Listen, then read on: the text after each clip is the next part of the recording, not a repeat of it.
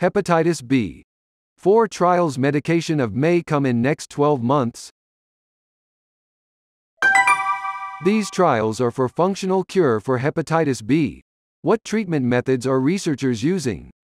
Are any trials close to finding one? Let's watch this video to know.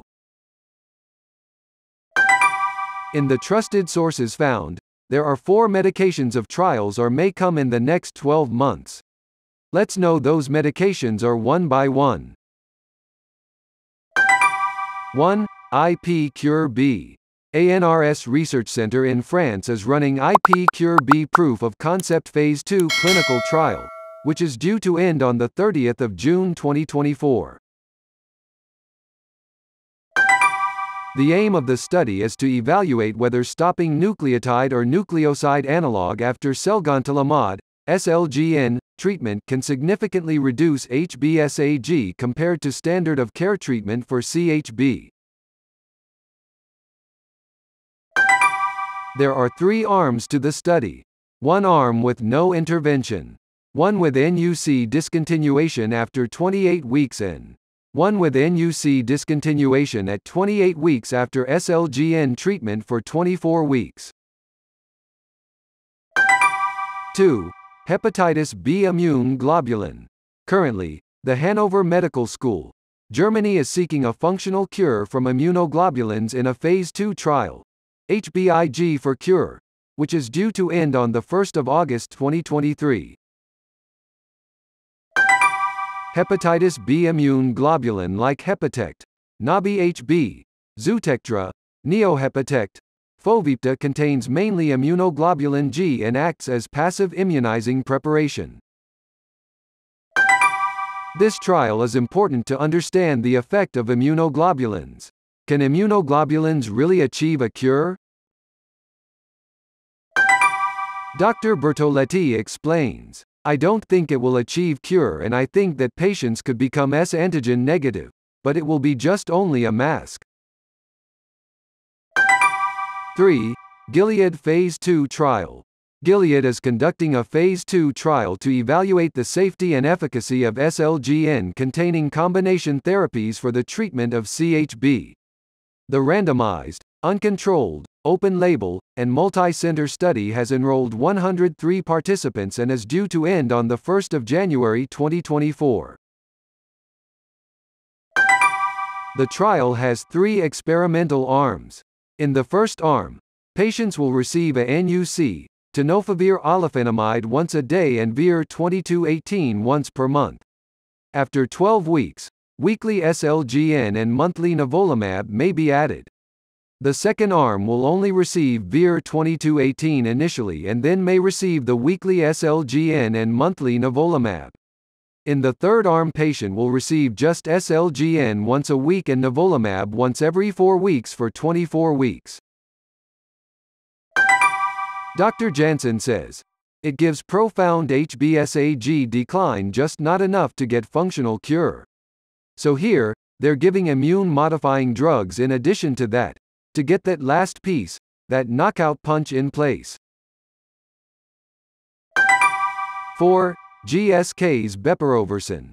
GSK's bepirovirsen, which is looking for a functional cure, showed very promising results during a Phase 2 in June 2022 and has now initiated a Phase 3 trial due to end in 2025. A Phase 3 trial of bepirovirsen is initiated in 2025. Which is best among these trials? Feld concludes, "I thinks that GSK's bepirovirsen will be beneficial for the market but not as a monotherapy. I think in the best case scenario with bepirovirsen, we're probably going to be looking at about a 30% loss rate and I hope that's not our end game." The investigational agent bepirovirsen appears most effective in reducing hepatitis B viral levels for patients with chronic infection when given at a dose of 300 mg for 24 weeks, according to results of a Phase 2b trial. Could other 3 trials or will be fruitful like GSK bepirovirsen? Most of these studies are seeking functional cure like GSK's bepirovirsen, but do specialists think that any will show similar levels of efficacy? It's difficult to say, Janssen admits. I think Gilead's study has a likelihood to match up with GSK. For me, at the end of the day, the sustainability of the response is as important, if not more important, than getting the response itself. What the scientists are told about these trials.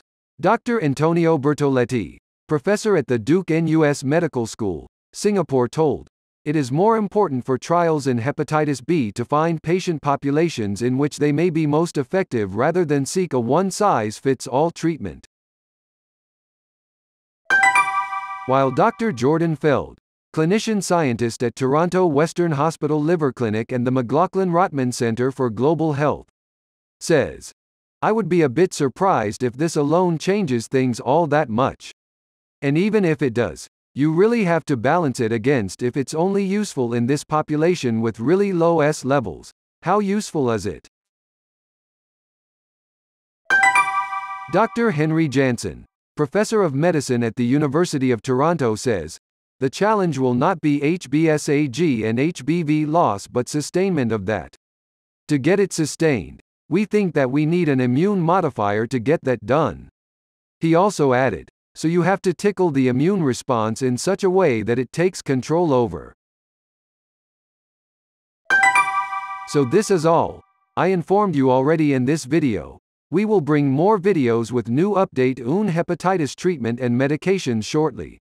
Stay happy, stay healthy. If you are a chronic hepatitis B patient with suffering from any complications, please share your comment in the comment box. We would like to request you, if you like this video, please like and share our videos and subscribe our channel.